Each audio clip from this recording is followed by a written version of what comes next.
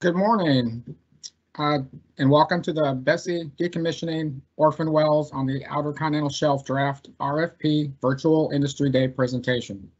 My name is Michael Berry, and before we get started, I wanted to share a couple of ground rules. As a Teams live event, attendees will not be able to speak directly to the presenters. If you have a question or comment during the presentation, please use the live Q&A function to post your question. We will be monitoring those questions as they're posed, and we'll address those at the end of the presentation. Also, this presentation is being recorded, and along with the full PowerPoint, they will be posted to the sam.gov and BSEE.gov websites for future reference or review. It is now my pleasure to introduce Mr. Brian Domingue, the Acting Gulf of Mexico Regional Director, who will start us off with introductory remarks. Thank you, Mike. Good morning to everyone. Thank you for joining us today. It's great to have you here with us. But I'd also like to thank Dan Wright with BSEE's Office of Policy and Analysis for coordinating today's event, and everyone else involved in this process. You'll be hearing from quite a few of them here today. As Mike said, currently I'm the acting regional director for BSEE here in the Gulf of Mexico region. And for those of you who aren't familiar with BSEE and what we do, we are an agency affiliated with the Department of Interior, and our mission through our mission statement is to, promote safety, protect the environment, and conserve resources through offshore regulatory oversight and enforcement. What's the purpose of this event today?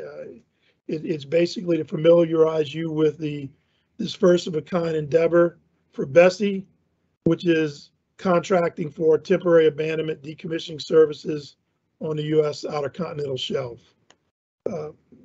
We also want to give you, as a potential bidder, an overview of how to position yourself to be successful in submitting a good bid from a government procurement standpoint.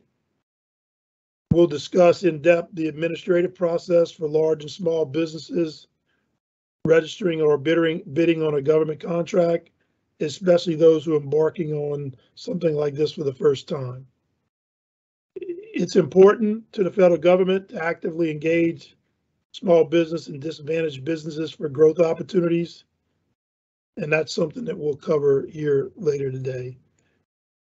We also want to give you feedback so that we can do the best possible job in finalizing the RFP language. And finally, we will set the expectations of our needs in various aspects covering the contract process. So over the next 2 hours, our experts in contracting, operations, and policy will address a range of important issues related to this draft RFP, including the administrative processes and the how-to, so stay tuned.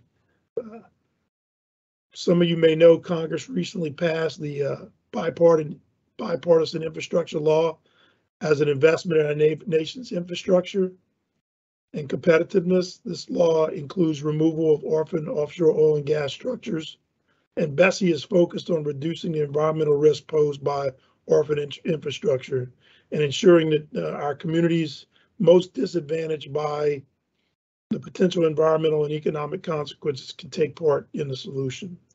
Today's event is one of many steps BSEE has taken to broaden access to information and opportunity, and we welcome those of you today who can help us with this goal. The presentation today focuses on a well abandonment contract across the GOM, and there will be future opportunities that we will discuss. There's a big job to do. Offshore work is complex and has special requirements and capabilities and needs. So we know the expertise is out there, and our goal today is to spread the word that this is happening. We want to educate and clarify what it takes to bid and win the contract for removing these offshore orphan platforms that no longer serve our country's needs and which put a strain on the environment. So as we work together to advance our nation's efforts to be good environmental stewards, we want to ensure that the job is done efficiently, safely, and cost effectively while protecting workers, the environment, and the public's best interests. So in closing, again, I want to thank each and every one of you for joining us here today. We hope to attract and assist capable companies to bid on our work to increase the price competitiveness. We want to encourage small and disadvantaged businesses to participate. And the team presenting here today are key technical subject matter experts in government contracting and in all that happens behind the scenes, including policy, operations, research, and more. And they are dedicated to understanding and addressing related issues. So your insight and expertise are important to BSEE, and we're glad to have you join us here today. If time allows, at the end of today's discussion, we may have a Q&A session. If we run out of time, we'll provide you a way to submit your questions for us to respond. So again, thank you, and that closes my comments, and I'd like to introduce you to Mr. Rudy Garza, which Rudy will serve kind of as one of our primary folks working on this issue. So thank you. Good morning. Once again, I'd like to thank Mr. Brian Domain, our acting regional director for the Gulf of Mexico region, for his opening comments. My name is Rudy Garza. I'm the project manager and technical lead for this orphaned well decommissioning program. Thank you for your interest in attending this virtual program. Would like to make a few points of clarification before we get started. Today's presentation is to a draft RFP document that is subject to change. Because it is a draft, we can openly discuss the program particulars. Under official bidding guidelines, open communication is not allowed. At the present time, BSEE is not officially requesting any bid submissions. The intent of this presentation is to solicit feedback from you, the interested audience, regarding this program.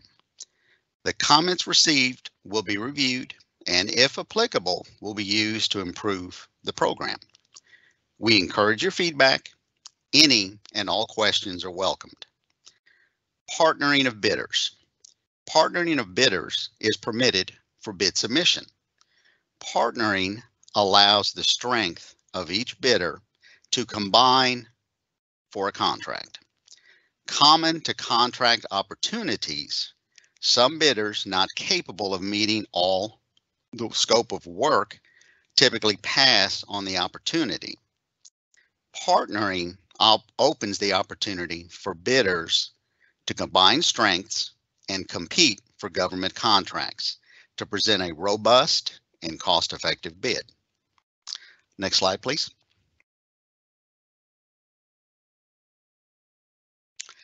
I would like to draw your attention to the email address at the top of the agenda overview slide. BSEE Orphan Decom 2022 at bsee.gov. That will be the method to submit correspondence regarding today's program, and it is a point of entry for any inquiries related to this program. It's a pretty important email address. We ask that you please notate it down. During the presentation, we offer a Q&A feature within Teams where questions can be submitted on more of a general nature. Due to time constraints, not all submitted questions will be addressed during the presentation. If your question was not addressed, simply resubmit to the posted email address and you will receive a reply. Today's presentation will involve multiple speakers, which will introduce themselves as they present. So let's begin looking at the presentation overview. Our plan today is to review the decommissioning program for the wells portion. We're going to talk about a data package, bidding and contracting with the federal government, and address the small and disadvantaged business office overview, which is part of the RFP. We'll talk a little bit about some questions and answers, and of course, we'll bring everything to a conclusion. Next slide, please. To give everyone an overview of basically what this project entails, starting from left to right. And again, this is a wells portion of the decommissioning program. MI represents Matagorda Island, blocks 632, 656, 657. There are 9 wells, one of which is in TA status. The location is about 13 miles from shore, 77 foot of water depth, 7 caisson type structures. Moving to the middle, High Island 589, A platform. 2 wells, 93 miles from shore, 477 foot of water. We're talking an 8 pile structure. To the far right, West Delta 117, H platform. 4 wells, distance to shore 27 miles, and again, that is the closest landmass. Water depth 199 feet. That is a 4 pile structure. Next slide, please.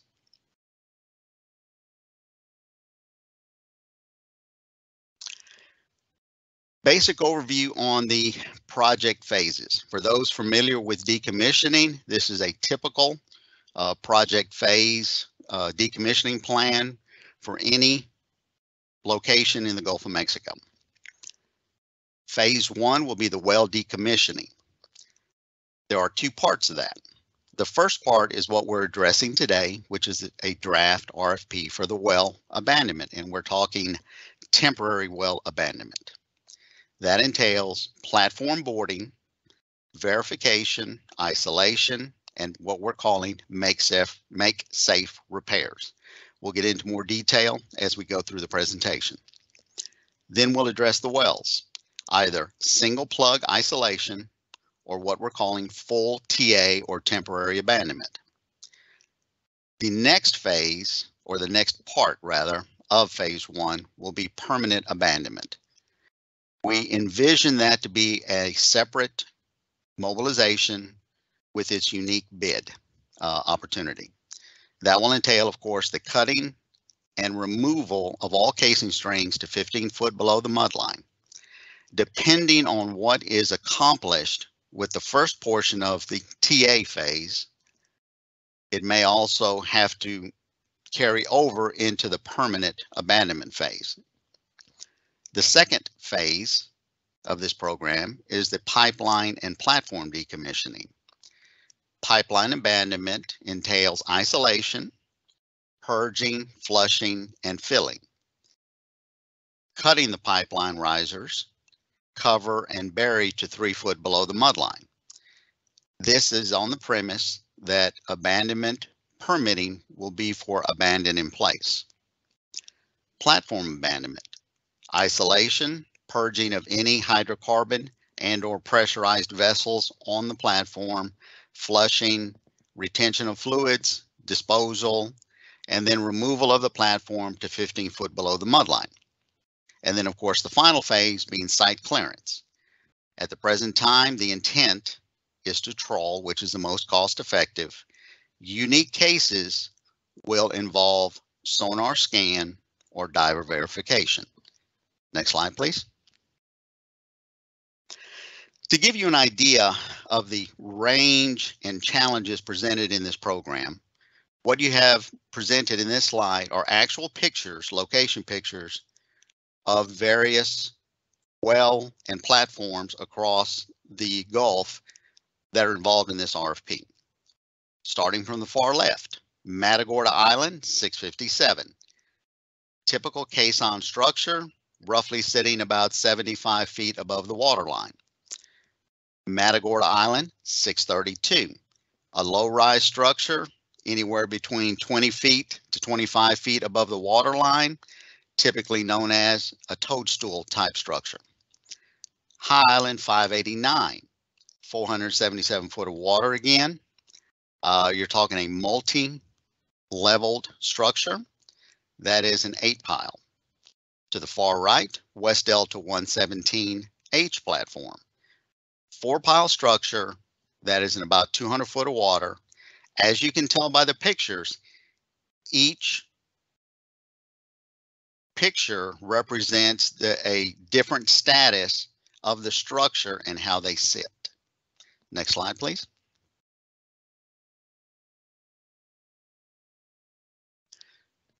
Being that this is a wells program, wanted to provide to you a listing of the wells that have been identified.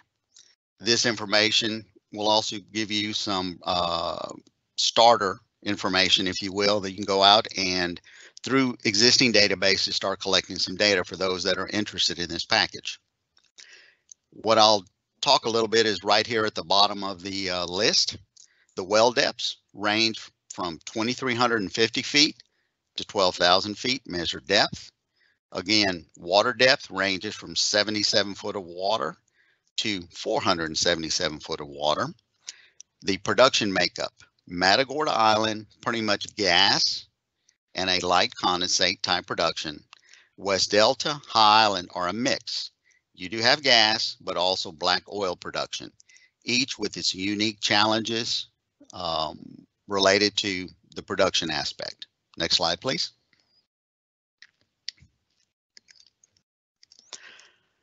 What I'd like to do here is go over some points of clarification specific to the RFP. These are direct excerpts from the draft RFP, and you can download the RFP and look at it in more detail at your convenience. And it is, of course, available. The contracting portion will go over specifically what is available and how to obtain that. The project goal is safe and effective wellbore isolation and elimination of risk from the orphaned wells. I'd like to stress a couple of points there. These are orphaned wells. In that respect, the status of some of the structures and the wells is not definitively determined. So there's a unique challenge in that respect. Going back to the initial part of this sentence, the effective wellbore isolation. The goal of this program is to effectively isolate the well. It may entail a full TNA or it may entail a single isolation plug. We'll get into a little bit more detail here very soon. The second statement, BSEE has a fiduciary responsibility to the public. With this RFP, we reserve the right to amend on a lease or well basis the scope of work or work plan to meet either budgetary constraints or other presented conditions. If we have to change a work of scope, then there are provisions for those changes to ensure that all parties are adequately compensated. Talking a little bit about the draft itself. This contract type will be to a firmed fixed price with a very specific scope of work. There are provisions for unplanned work. We're going to get into a little bit more detail here very soon. The decommissioning contractor, and we're going to speak to expectations of this RFP. The decommissioning contractor shall provide for all management, supervision, labor, material, supplies, equipment, accommodations, communications, transportation, dock services, and permitting. All coordination efforts, basically otherwise known as very close to a full turnkey type contract. Contractor awarded, the anticipation or the expectation is that they're going to be providing all services. The contractor is also responsible for providing all requisite precondition items relative to permitting requirements, agreements, authorizations, notices, any type of permitting or compliance items that must be addressed. The contractor, it is anticipated that the contractor handle all of those or have provisions to be able to properly address all compliance issues, both at a federal and state level. The contractor shall provide for lodging for a maximum of 2 BSEE contracted personnel and all features that are included with that. We're going to have personnel on site. The contractor shall also provide services and materials to establish a regulation compliant nav aid. Now this refers to what we're calling the make safe repair portion of the bid. A regulation and compliant and working nav aid package, inspection and or replacement of swing rope, depending upon the condition of the boat landing, providing for minimal firefighting capability, and also addressing the emergency water life-saving equipment on the platform. Again, all of that is anticipated to be in requirements of the bid, and the bidding entities are to provide for such services. Next slide, please. Continuing on. The contractor shall provide services and materials for regulation compliant craneage on location. Any existing cranes, the contractor can inspect, repair, but it must be recertified to current regulation standards to be available for use. The contractor is to provide all services, equipment, and materials to gain access to each well and the wellbore, specifically meaning if any rentals or unique or special services are required to gain entry into each wellbore, that is to be included in the contract bid. The contractor, and this is part of the safe boarding requirements, the contractor shall provide services to locate and close all primary, departing, pipeline, riser valves for the facility. This is part of the make safe operations for isolation to make a safe working environment related to the facility. It may also entail, if required, depressuring of any associated vessels or piping connected to the well. Whatever is required so that a safe environment is available for all working personnel. That is the anticipation and to be bid or included in the bid for submission. The last 2 sections are extremely important and are pretty much established the basis for any interested bidder on how they're to premise their equipment spread. The contractor is to provide all relevant well services and downhole tooling customary to a rigless operation. That will be the premise and the base that the contractor will use in order to bid for this project. It goes into more detail about what is specific or what is considered to be services related to a rigless operation. Again, all this information is available as a download opportunity on the website and will be identified by our contracting division. But basically, any specialty work that is required related to a rigless operation shall be included in the contractor's bid. Locking out of safety valves, downhole safety valves, very common operation that is also to be priced in the package considered to be a rigless operation. For operations that are not or outside of the scope, if you will, of a rigless operation is addressed in the final section. For services deemed by the contractor necessary to complete the task, but they fall outside of the scope of a rigless operation, they're going to require to be included within the scope a detailed cost estimate identifying that item, unique item or service required. Goes into some explanation of what is considered to be outside the scope of a rigless operation. Milling, casing jacks, BOPs, coil tubing, snubbing, derrick barges. One important item to note here is the lift boat is not considered to be part of the rigless operation. For Matagorda Island, that is a common means to access those locations.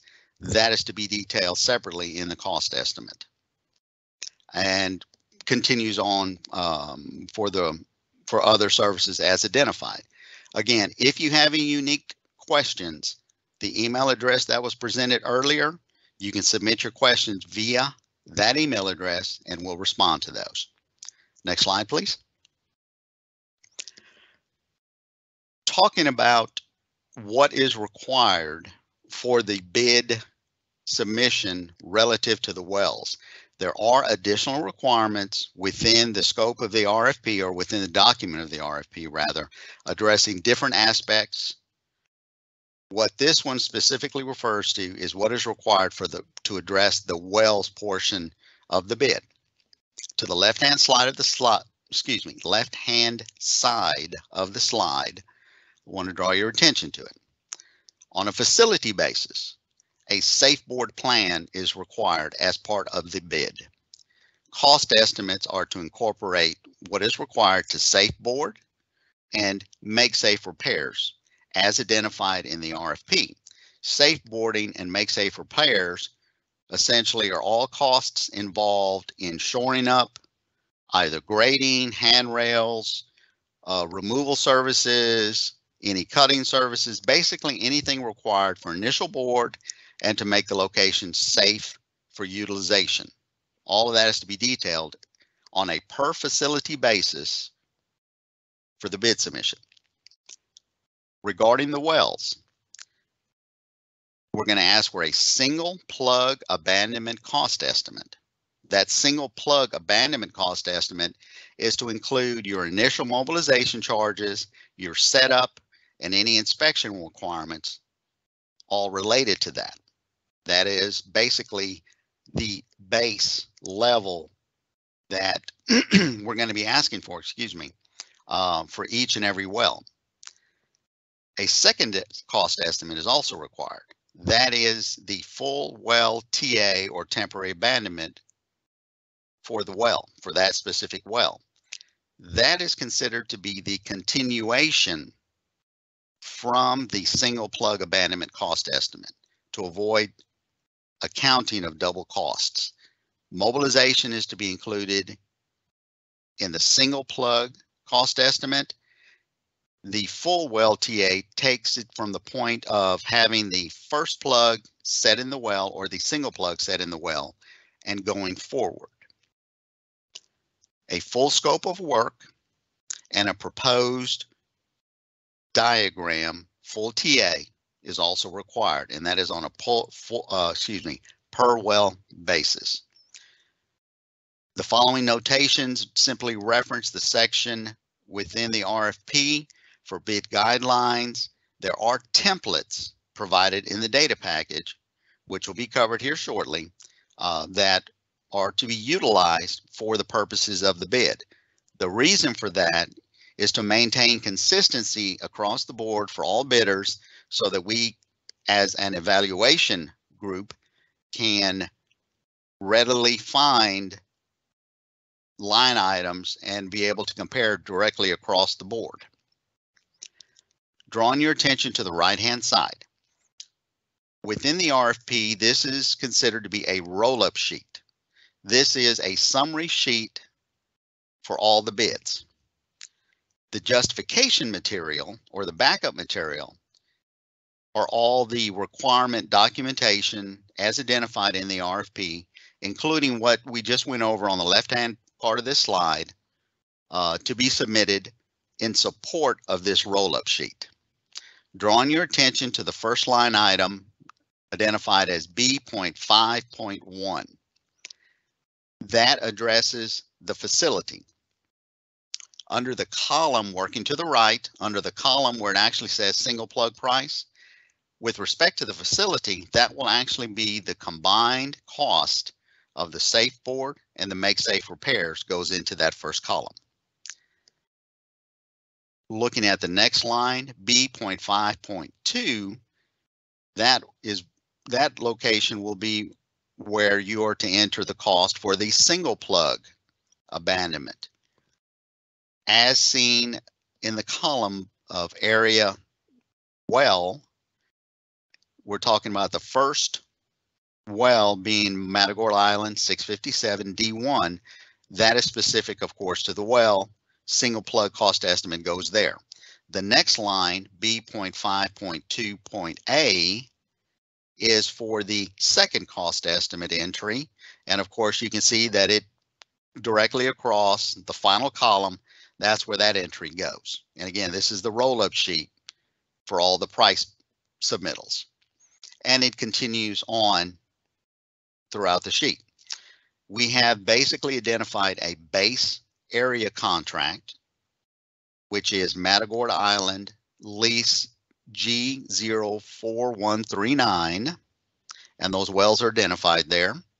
And the other lease G03091, and those wells are identified there. That is considered to be a base contract. The other areas are considered to be options based on the construct of the government contracting process. All of that will be further discussed a little bit later on in the program. Next slide, please. That pretty much concludes the overview of the well section and presented information for what is entailed within the package. I'm going to turn it over to Eric Hawkins, and he'll talk to you a little bit about the data packages that are included in the RFP. Eric? Thank you, Rudy. Good morning, everyone. My name is Eric Hawkins, and I'm a geologist in the BSEE Office of Technical Data Management here in New Orleans. I'm also the Plan Contract Officer's representative, or COR, C-O-R, for this effort. As the COR, I'll be working very closely with the contract officer, with Rudy as the technical lead, with other BSEE personnel, and with contractor representatives to ensure the administrative side of the contract runs as smoothly as possible before, during, and after operations. In my role as a data subject matter expert in our technical data office, I manage a variety of well and petrophysical database functions, work with numerous stakeholders across industry to address a wide variety of data-related issues, manage our well data processing contract, and co-manage the BSEE data center. And I'll touch on that last point in our website in just a moment. BSEE has an abundant amount of data that we'll be providing to bidders as you consider offering a proposal for this procurement effort. Data will be provided in two different sections of the RFP, as well as via a DVD, which contains a large amount of information that we feel would be best delivered in a digital format. Section C of the RFP statement of work. In that document, you'll find the list of wells that Rudy discussed earlier, but most of the data will be found in Section J and the DVD. Section J is the RFP's list of attachments. It contains well information such as a geologic and engineering review, well casing and tubing information, wellbore diagrams, and images of pertinent log sections. It also contains facility information, including caisson schematics and platform assembly drawings and layouts.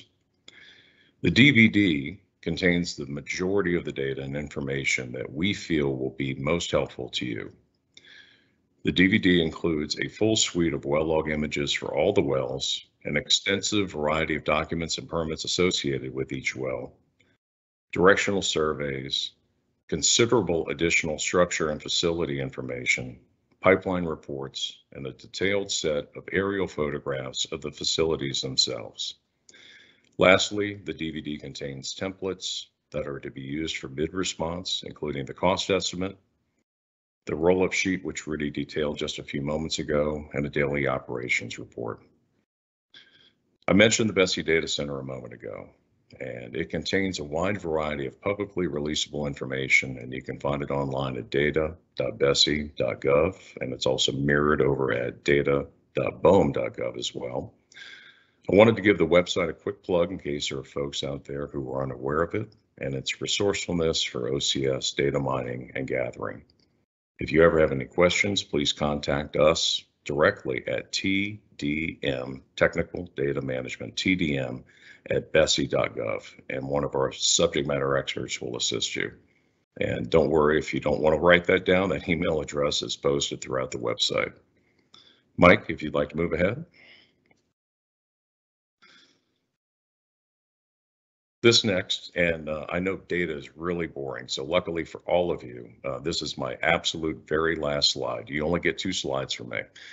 It's just a small collage of the variety of data that you'll receive from us for review as you consider and prepare a bid. If you're interested in receiving the DVD that I've just spoken of, please contact us at the email address that Rudy mentioned earlier, the BSEE orphaned decom 2022 2022 email address at BSEE.gov that Rudy noted in his opening remarks. That way our team can ensure that you receive a copy. Sorry about that. Thank you for your time. Now I'm going to turn the presentation over to Ms. Krishanda Smith, who is our contract officer, and she's going to delve into a very important and informative presentation about bidding and federal contracting. Krishanda, the floor is yours. Good morning, and thank you, Eric.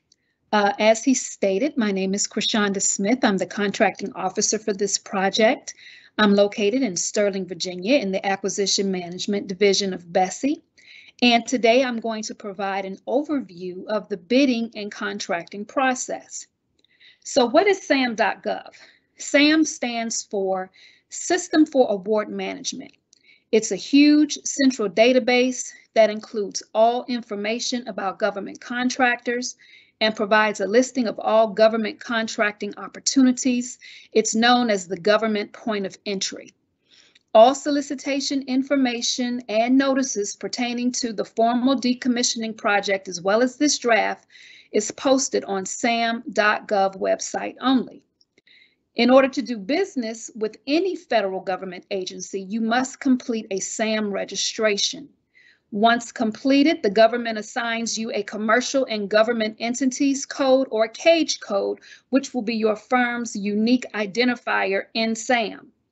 If your firm is already registered in SAM, please ensure that your registration has been updated because it will expire. Help resources are also available in SAM.gov by going directly to the Federal Service Desk at FSD.gov. You can search the knowledge database at any time or request help from an agent Monday through Friday, 8 a.m. to 8 p.m. Eastern Standard Time at the number shown. Next slide, please. The request for proposal is structured using a uniform contract format. It's comprised of 4 different parts. Part 1 is the schedule, and it houses sections A through H. Section H contains, A contains your award document, the SF 1442. The contracting officer will sign this document at the time of award, showing official execution of the agreement between the contractor and the prime firm. Also included for your reference is a checklist to assist with proposal preparation and submission. Section B contains all of the bid sheets and pricing sheets that was discussed earlier by Rudy. All pricing must be completed or your proposal will be ineligible for award. So you must make sure that you submit all pricing documentation, complete all pricing as indicated in your RFP. Section C houses your scope of work. Section D indicates how the preparation of your packages and deliverables need to be submitted to the government. Section E discusses core responsibilities, that's the contracting officer representative, quality control, and inspections and acceptance for the project. F describes where the work is to be performed and how commencement of the work is to take place. G is contract administration, which provides instructions for how modifications to the contract are going to be taken care of, invoice preparation, submission, and payment. Section H identifies the special contract requirements that are specific for this project only and includes a listing of the suggested key personnel and the qualifications they must have, insurance requirements for the project, as well as COVID protocol. Next slide, please. Part 2 houses Section I only, which is the contract clauses. And this is a list of all applicable contract clauses and provisions from the Federal Acquisition Regulation, also known as the FAR. And the FAR can be accessed at acquisition.gov website shown. The FAR is the principal set of rules regarding government procurement. It covers many contracts issued by the government, including the military and NASA. The FAR houses clauses and provisions that are included in full text and incorporated by reference in the draft RFP and in the formal RFP when issued. Part 3 is Section J. It contains the attachments, drawings, specifications, forms, and all supplemental information that was described by Eric before me in the data package. And it also includes all forms and information noted as an attachment to the RFP. Part 4 is the representations and instructions. This houses sections K through M. K is the representations and instructions. When a firm is registering their company in SAM, you will provide information regarding your company in the SAM system during registration.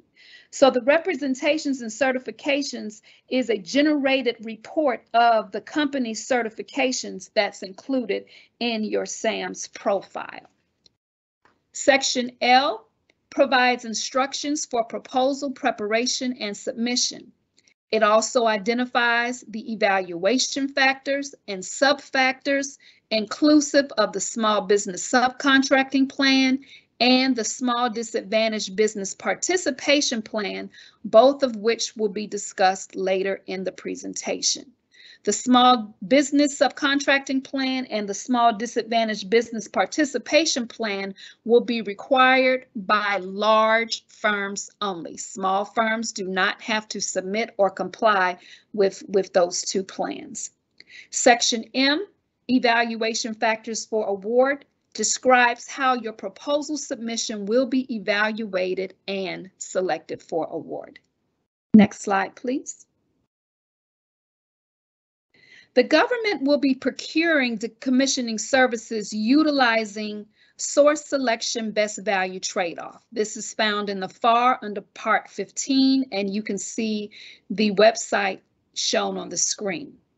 This method allows the government to award a contract to a prime firm that does not necessarily submit the lowest price, but through the evaluation process, their proposal represents the best value to the government and is deemed a fair and reasonable price. The government will use one of two processes to evaluate and award up the contract. Next slide, please. One of the processes is called award with discussions.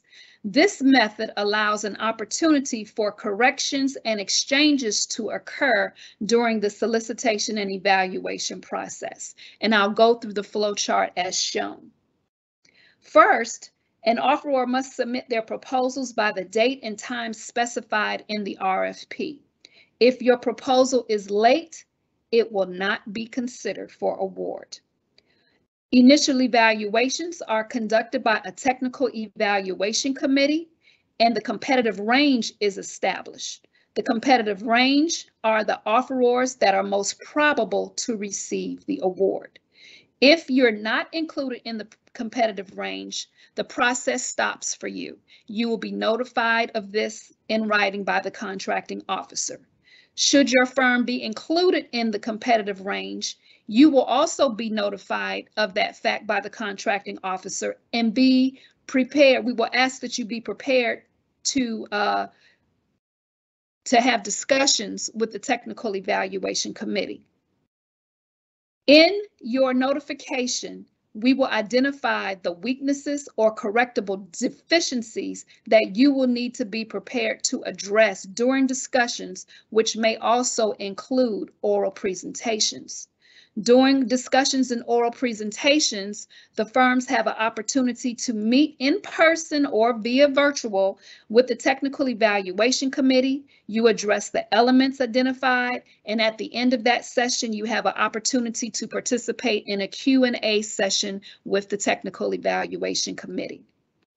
Upon completion of discussions, you will be asked to submit a final proposal revision for submission, and we will request that be received by a particular time and date. The final proposal revision will be submitted for re-evaluation, and the board will adjust your scores up or down in accordance with your initial scores provided at the beginning of your evaluation. After this, an award decision will be made. And once the selection is made, the actual signing and execution of the award will occur. After award, you will be notified who the selected firm is. Those that are not selected, you all have an opportunity, as well as the selected firm, to be debriefed. Any requests for debriefing must be submitted in writing to the contracting officer. Next slide, please. A second process for evaluations is award without discussions. Similar to the first method shown, you submit proposals. In this case, there are no evaluations. There are evaluations, but there is no competitive range or discussions. Then we go into the award decision. The contract is executed, and you still have the opportunity for debriefings. Offerors are encouraged to submit their best proposal first. If there is initial proposal submission that satisfies the government's need with a high probability of success at a fair and reasonable price, there may be no need to conduct discussions, and so the government could possibly award without discussions at the onset. Next slide, please. When a firm is awarded a contract, they are considered to be the prime firm or prime contractor. A prime firm is the company that has the primary responsibility for the overall completion of a project. The prime firm is being hired by the project owner, who is the government, to oversee the entire work process. The government has a contract relationship with the prime firm only. The government does not have a contractual relationship with any subcontractors that are selected to do the work. The prime firm has a relationship with all subcontractors. The prime firm is responsible for the hiring, coordinating, and managing of all work performed by the subcontractors. So if there's an issue with a subcontractor's work, the government will work directly with the prime firm to resolve any of those concerns. Next slide, please. The prime firm is responsible for obtaining all required bonding. Bid bonds, also known as a bid guarantee, is used to provide assurance to the government that the bidder has the expertise and the wherewithal to finish the job once selected. This bond is submitted along with your firm's proposal. The bid guarantee amount shall be at least 20% of the bid price or $3 million, whichever is less. Payment bonds is a type of surety bond which guarantees that a contractor or subcontractor will pay their subcontractors, material suppliers, or laborers. And the payment bond must be in 100% of the awarded contract value. Performance bonds is also a surety bond to guarantee satisfactory completion of a project by the contractor.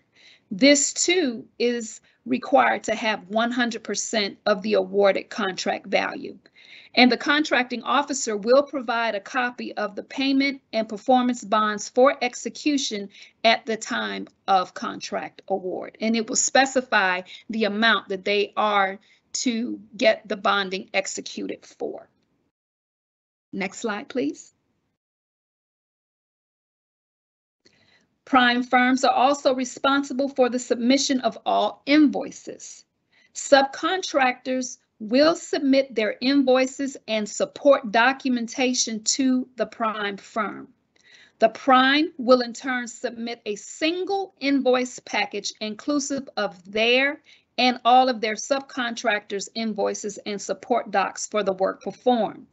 Subcontractors cannot submit their individual invoices directly to the government.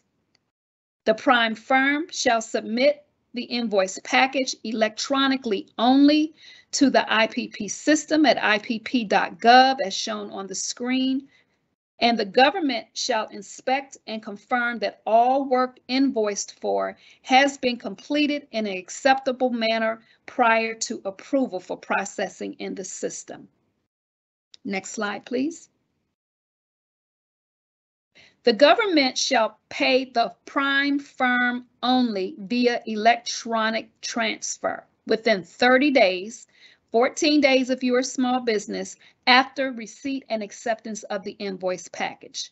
If the prime firm is not paid within the time stipulated, interest will accrue for each day payment is not made and shall be paid to the contractor in addition to the amount invoiced for. The prime firm is responsible for paying their subcontractors in a timely manner.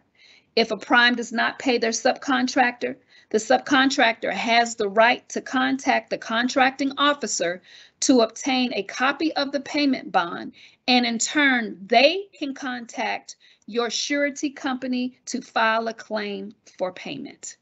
Next slide, please. Once proposals are submitted to the government for your formal solicitation, the following documents are used to evaluate your proposal: the request for proposal itself, the source selection plan, and the offeror's proposal. The RFP are the requirements that are published in SAM by the government, and this will describe the work that is being solicited for and provides instruction for proposal preparation, submission, and evaluation, all that we have just gone over. The source selection plan is the document which details how the procurement will be managed, the roles and responsibilities of all team members, and provides instructions regarding how the proposals will be evaluated, scored, ranked, and recommended for award. This document is not made public to the prospective offerors. This is an internal document for evaluation only. In addition, of course, we will use the offeror's proposals as a part of this process. Each firm's proposal is evaluated against the criteria that's specified in the RFP and source selection plan only. Offerors' proposals are not compared to each other. I want to repeat that. An offeror's proposal is not compared to another offeror's proposal. Next slide, please. The source selection evaluation team members, or the technical evaluation committee, are comprised of the following people. There's a source selection authority, which can also be the contracting officer, assist with the preparation, review, and posting of all procurement information. It directs the entire selection process, appoint the members to the board, and this person makes the final decision after they receive a recommendation by the Technical Evaluation Committee or Source Selection Evaluation Board after an in-depth review and consideration of all the information and data available. The contracting officer assists with the preparation and review of all procurement information, manages the entire procurement process from cradle to grave, and also awards and manages the resulting contract through contract closeout. The Source Selection Evaluation Board, or the TEC, are persons that are identified to serve on a board in a one-time capacity. They are responsible for reviewing and evaluating the proposals.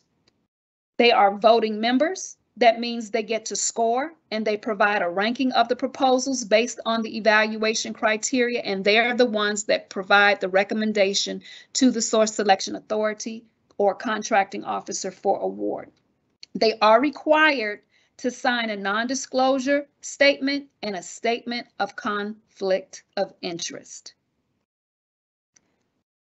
Next slide, please.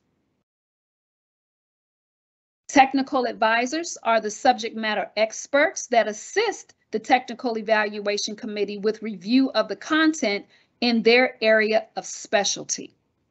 They are allowed to provide their comments to the panel members, for their consideration. They are non-voting members of the board, so they do not rank and they do not score proposals. They too are required to sign a certificate of non-disclosure and a statement of conflict of interest. And lastly, they're the legal advisors, which ensure the legal sufficiency of all procurement documents. They review all of the reports that are associated with the evaluations, and they also assist with any other legal concerns which may result in a protest or a claim. Next slide, please. And lastly, we'll discuss procurement integrity. During the solicitation process, prospective offers shall send all communications to the contracting officer or designate email only. There is to be absolutely no communication with any other government employee or official regarding the solicitation while the solicitation is occurring. Proposals will be evaluated only by the persons on the evaluation board and the contracting officer. As a reiteration, all board members will sign a conflict of interest statement and a non-disclosure agreement. This is important because should any procurement sensitive information be discussed with persons not authorized, the procurement may be canceled after a procurement integrity violation investigation has been conducted. And once the contract has been awarded, only the contractor can execute changes to the contract. The contractor should not proceed with any additional work unless a modification has been executed. Should the decommissioning contractor proceed with work directed to be performed by an unauthorized person, the firm is proceeding at their own risk of not being paid. The contracting officer will delegate a contracting officer's representative or CORE.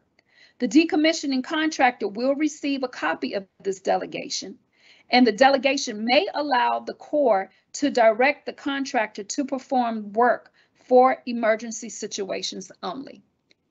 There will be stipulations and accommodations in the contract to accommodate for emergency situations or situations that need to be responded to immediately. So please know that there are recourses to take care of that, and we will go further into that once we award the contract. Now, this concludes the acquisition portion of the presentation. Next, you will hear from Mr. Leroy Williams to discuss the Small Disadvantaged Business Participation Plan. Thank you, Krishanda. I appreciate the introduction and the opportunity to speak today. As Krishanda mentioned, my name is Leroy Williams, and I am a small business specialist within the Office of Small and Disadvantaged Business Utilization at the Department of the Interior. Our director of our office is Ms. Colleen Finnegy.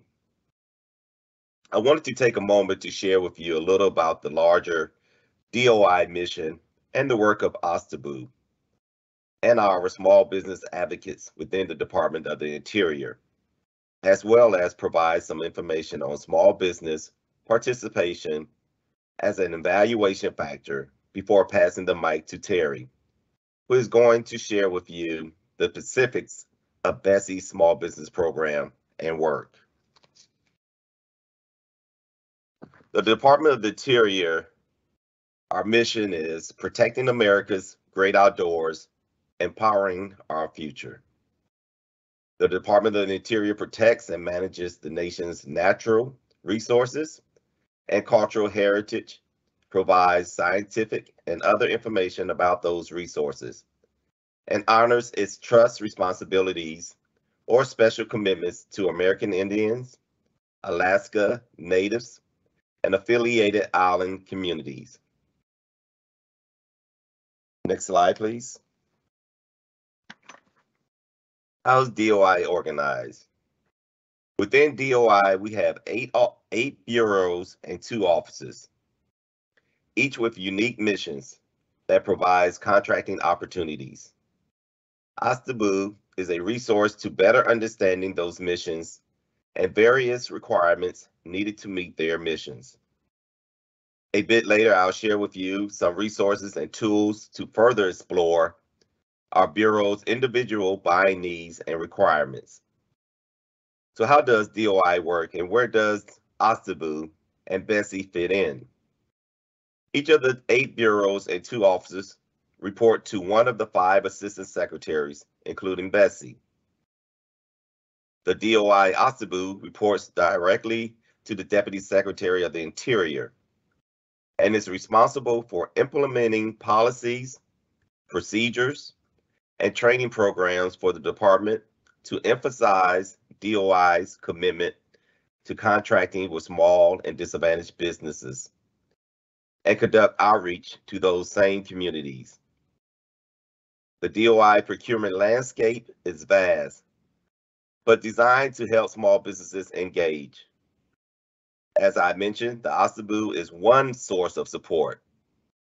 Another is our headquarter small business specialists, who are the principal point of contact in each bureau and office for the small business vendor, the bureau program staff, who determine the business need, and the bureau contracting staff, who manage the procurement process, all of which you are hearing from today. Next slide, please. Where and what does DOI buys? As you can see on the slide there in front of you, you see where all our contracting offices are located, our bureaus spread out throughout the Southwest, North, Southeast, and the Midwest. So now that I've shared the mission and organizational structure, I wanted to share with you a quick glance of where DOI buys. The map depicts our location of our contracting offices and their spend. Our 2 major spend offices are our Lakewood facility located in Colorado and our Washington, D.C. offices, which includes the BSEE contracting office. On this slide, you will also find some websites and resources that may be helpful, including the DOI Forecast of Contracting Opportunities, which is a listing of potential contracts that may be issued in a given fiscal year, and others in which you may find DOI opportunities. Next slide, please. DOI Office of Small and Disadvantaged Business Utilization, known as the OSDBU. Some people in the industry say OSTABU. The OSDBU Small Business Program Office provides continuous assistance to DOI small business community to maximize procurement and contracting opportunities for small and disadvantaged businesses. Support all DOI bureaus, including the Bureau of Safety and Environmental Enforcement, known as BSEE. Provide general information and resources to small business community. Assist in connecting vendors to bureaus. Collaborate with the Small Business Administration, DOI's Office of Diversity, Inclusion, and Civil Rights, and our sister federal agencies. The department and BSEE excels at small business engagement. In fiscal year 2021, DOI exceeded our small business goal by more than 10%, awarding more than $2.4 billion to small businesses and exceeding our socio-economic categories. It is under this program that the OSTABU invites and welcomes small business participation in all of our contracting opportunities. So on the slide, you can see where SBA gave us our goal as 50.0%. The Department of Interior achievement of that goal was 60.8%. So at the Department of Interior, we call ourselves a small business friendly agency. Most small businesses within the industry looks at our department and achieve great success. Next slide, please. Now I'm going to talk about the small business participation as an evaluation factor. In support of our mission and our drive to maximize procurement and contracting opportunities for small and disadvantaged business communities, DOI has been utilizing small business participation as an evaluation factor on an optional basis since 2019. Small business participation as an evaluation factor allows for the evaluation of proposed participation and commitment to the use of U.S. small businesses in the performance of the acquisition, incentives, the diversification of large firm supply chains, and the expansion of DOI's small business vendor base, and strengthens small vendors through subcontracting. The evaluation factor allows us to evaluate proposals to determine which offeror proposes the best value in terms of small business participation. Keeping in mind that small businesses will also be evaluated, but will receive the maximum score for the factor. And some key elements of this procedure is to evaluate the extent of proposed participation, commitment to the U.S. small businesses in the performance of this acquisition. Also, incentivize the diversification of large firm supply chains and the expansion of DOI's small business vendor base. And then again, strengthen small vendors through subcontracting. Next slide, please.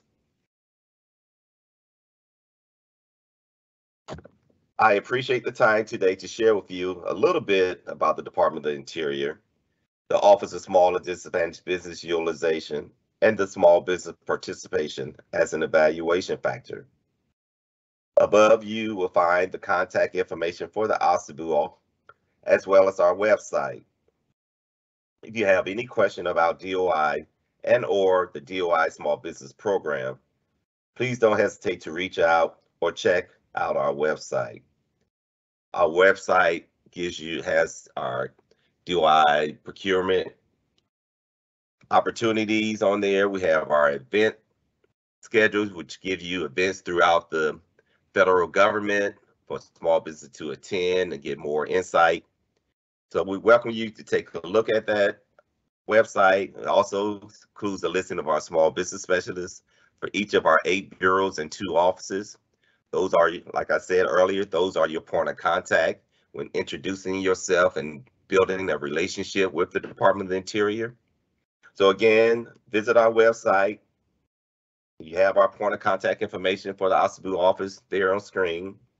With that, I will pass the mic over to Terry Manovich, the BSEE Headquarters Small Business Specialist, to share more about BSEE's Small Business Program. Again, thank you. Hi, good morning. Thank you, Leroy. I think with my presentation here, I'm going to kind of slide over my slides because a lot of the presenters have already given you a lot of the information that I would have given you, but we'll keep it rolling. Next slide, please. First, my name is Terry Manovich, and I am the Headquarters Small Business Specialist for the Bureau of Safety and Environmental Enforcement, also known as BSEE. Our mission, as Mr. Domingue had previously told you in his beginning remarks, that we promote the safety, we protect the environment, we are conservation advocates for resources through vigorous regulatory oversight and enforcement. And some of those functions include field operations, including permitting and research, inspections, offshore regulatory program, oil spill response, and training and environmental compliance, and now decommissioning. We have several offices within the United States for BSEE. Our headquarters is in DC. There's also a headquarters in Sterling, Virginia.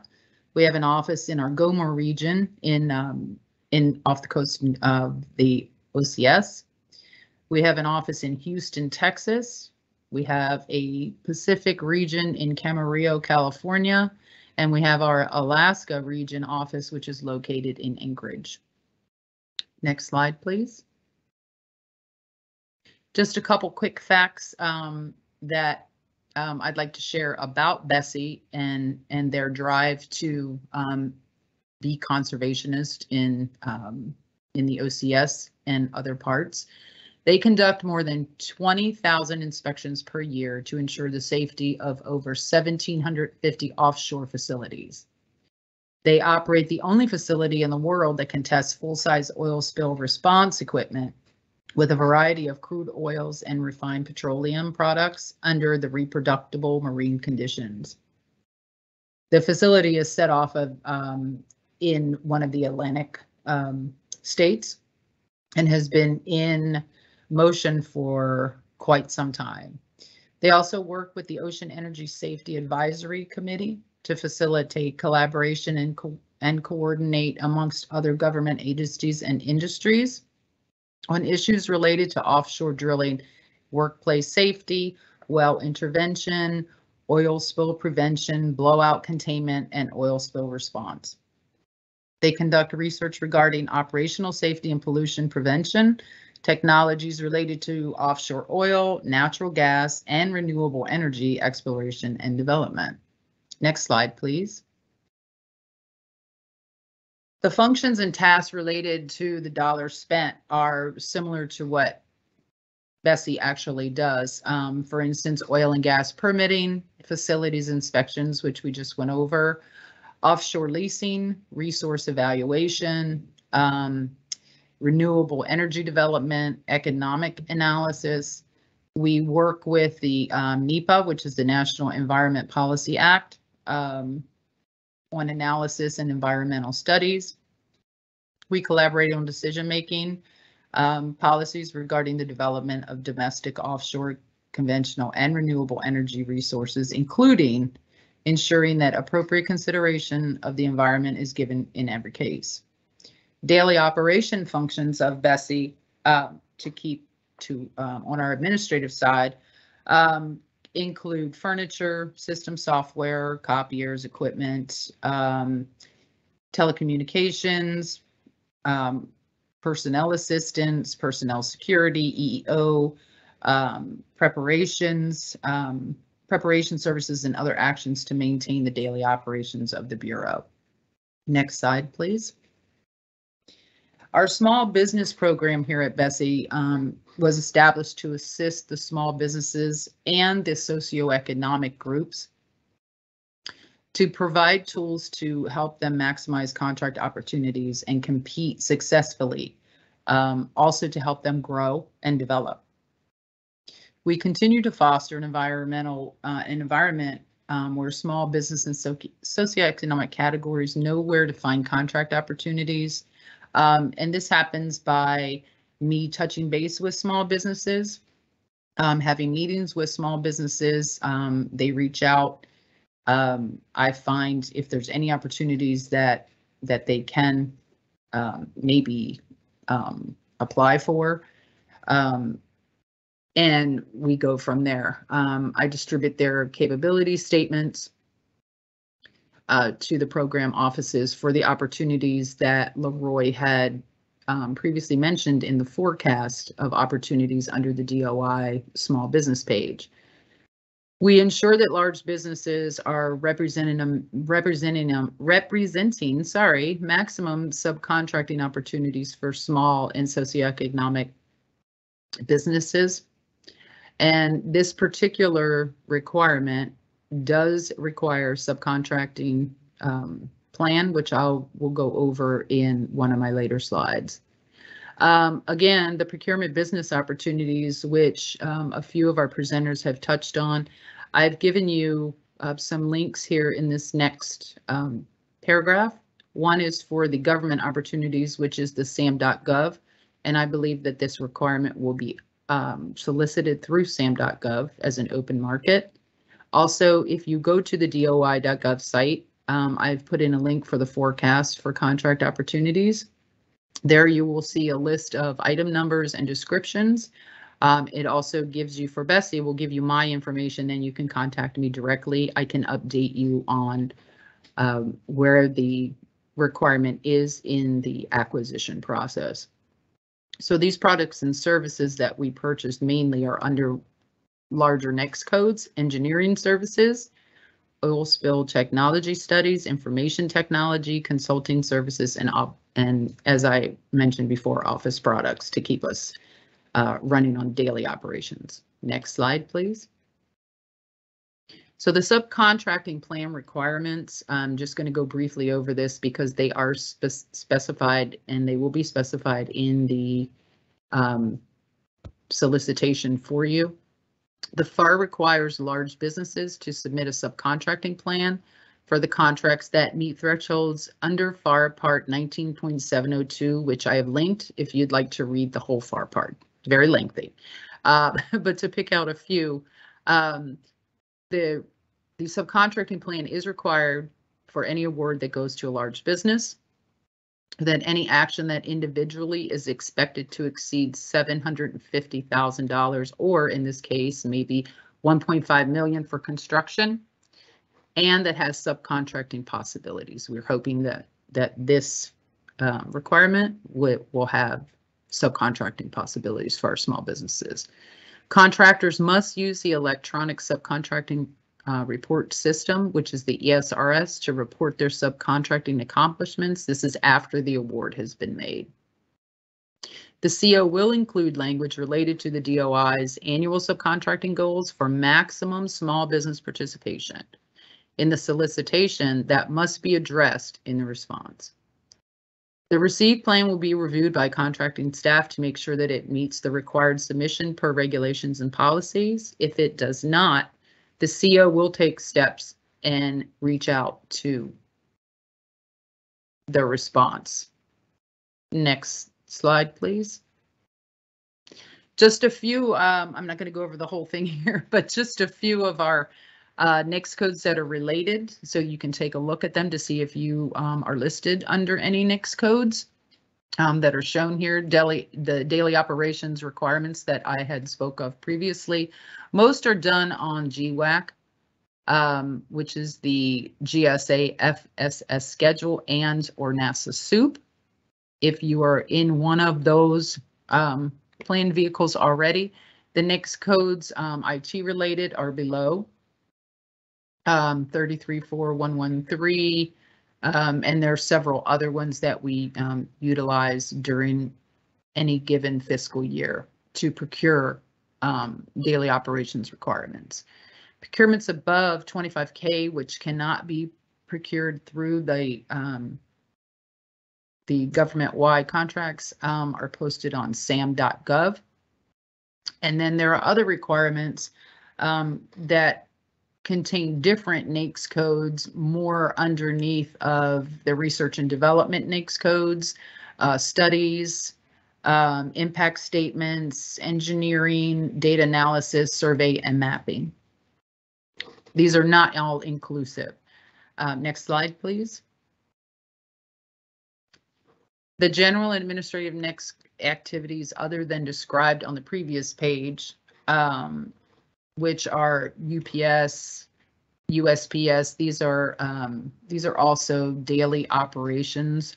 These are mainly procured on the GSA FSS schedule. These obviously will not impede on this requirement as they're not anywhere near the same NAICS code. So, but last year we've excelled just as DOI has. In FY21, BSEE completed approximately 451 actions totaling $90 million+. 187 of those were to small businesses totaling $61 million+, which equates to about 67% of the dollars spent on small business. I just want to say that you have to be diligent in your efforts if you're a small business and reach out to whatever tools and use whatever tools you have in order to maintain and grab the maximum opportunities that are offered for you. Next slide, please. As the presenters prior had given you all of the requirements in order to do business with the government, first, obviously, you have to be registered in SAM. The possibilities for looking into getting on the schedule, if you're not on the schedule, I've put a link to the GSA.gov site for you to find out more information.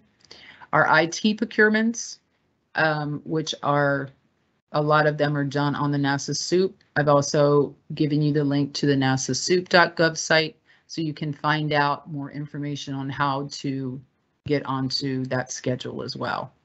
As Leroy had mentioned earlier, the OSDBU office is a wide variety of wealth of information on how to do business with DOI and its bureaus.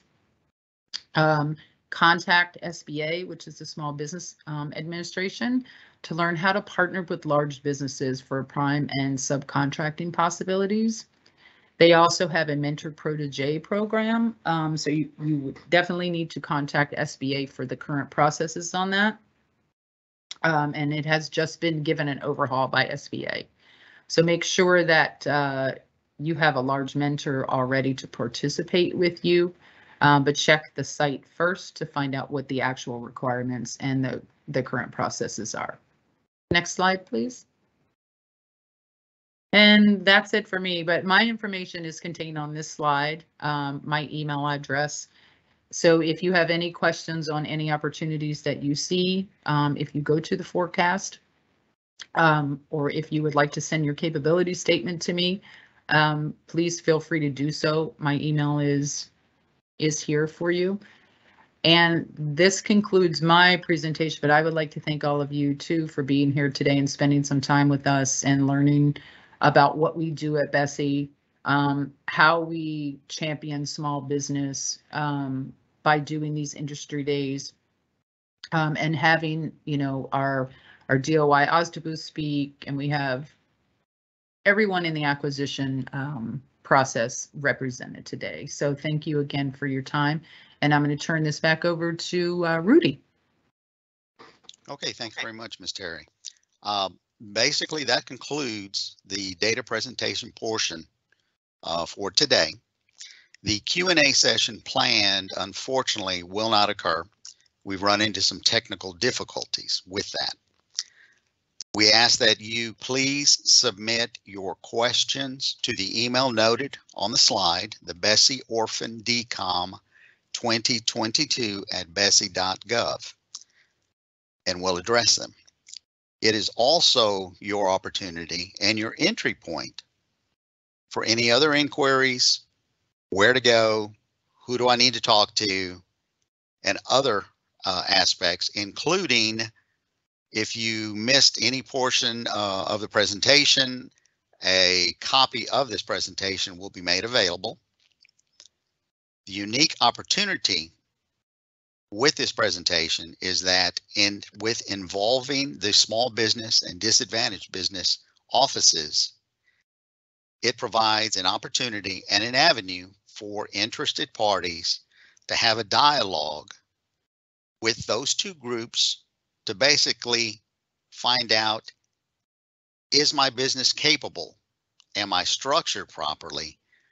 What does this acronym stand for? And basically ask questions related to, can I or can my business have a business relationship with the federal government in different opportunities and manners?